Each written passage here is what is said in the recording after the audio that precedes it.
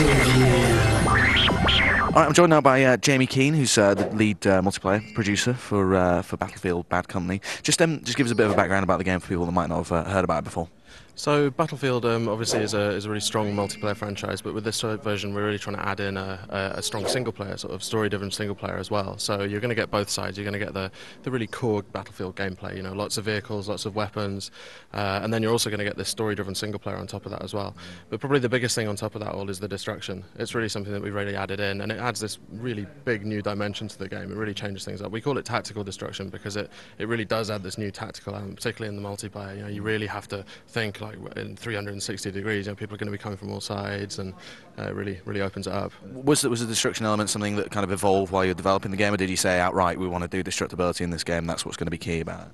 It was something that we set that bar from the start. We were like, we want to make this we set off saying we want to make this 100% destructible. We want to make everything blowing up and everything like that. And then as we started to implement it, we started to understand the gameplay implications of it. You know, it's kind of the Pandora's box. You open it up and it's like, oh my god, this is quite a lot more complicated than we thought it was going to be. But no, I mean, we were really pleasantly surprised by the way that it impacts the gameplay and stuff as well. I mean, we really thought that, you know, it really does bring this whole new element to the game. And you kind of go back to playing other Battlefield games and other shooters and stuff, and it's like, oh, I really want to be able to blow through that wall, and you just get really frustrated by it. But no, it's really good. We're really pleased with it. So obviously there's been a few Battlefield games now. I mean, mainly for the PC. But I mean, how does this game fit into the overall universe? And I mean, it's just completely separate to all the other games that have been developed already. Yeah, obviously with Bad Company we really wanted to get out on the next-gen titles and out onto the next-gen platforms and really get a good, strong franchise out for our first outing onto them. So, again, the gameplay you're going to really recognise, and a lot of the skills that you've developed for the PC titles are going to transfer over. There's going to be a lot of stuff that you recognise in there as well. But again, the single player is going to really set it apart. I mean, we've had single player in Battlefield games before, but it's been much more sort of bot matchy. Whereas this time, you know, we've really gone to town with the characters, really gone to town with the whole feel and the tone of things, and really tried to sort of pull that sort of side of things out. We can see a bit of the game being played on the screen here. Can you tell us a little bit about this particular map and what we can expect from it in the game? Yeah, absolutely. So this is Harvest Day. This is we have kind of two different types of maps. We've got like more infantry-based maps and then more vehicle-based maps. The infantry tend to be a bit closer in. This is a vehicle-based map. It's kind of a larger setup. You said that you wanted to create it so it's quite simple to get into at the beginning. You know, when you're setting up your character and choosing what you want to play, what weapons you want to play with and stuff. Yeah, I mean we've kept the kind of the choices available to the player, but we wanted to try and make that as accessible as possible for people.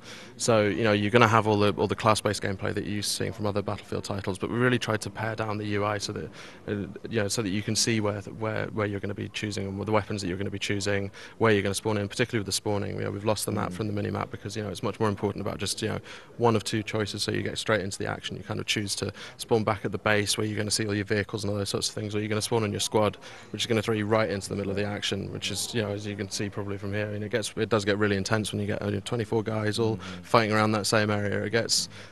It's a lot of fun. And that's the maximum number of players in this version for both the 360 and the PlayStation 3. Yeah, 24 players across both. Yeah.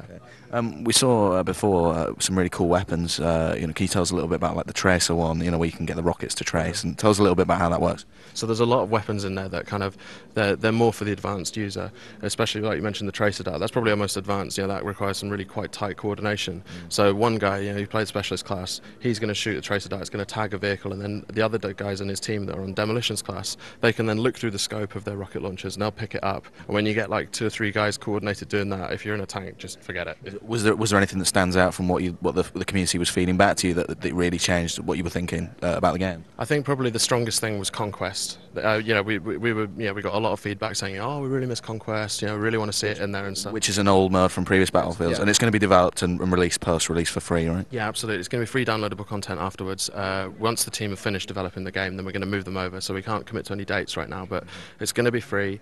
We're really excited about getting it out there for people. We think it's going to, you know, really reward the people that know the Conquest game mode. For the people that haven't played it before, it's going to be this really good counterpoint for the intensity of Gold Rush. So, and also getting Destruction into Conquest, I think that's going to, you know, tick a few boxes for people. It's something that we're really pleased about seeing. It really changes it up again, which is good to see. So Conquest is quite different to the Gold Rush mode. Just tell us how it works. So Conquest, yeah, it's based on capping flags. Basically, you'll have a selection of flags that are spread out across a map, and then basically the team that owns the most number of flags at any given point will win the map. So just tell us when the game's set for release. Got a firm release date and what platforms we can expect to see it on. So it's going to be releasing on Xbox 360 and PS3 at the end of June. I think it's like a 27th release in Europe and a 24th release in the US. So we're really looking forward to getting it out there. All right, great. Thanks, Jamie. Thanks for your time. Thank you very much for your time.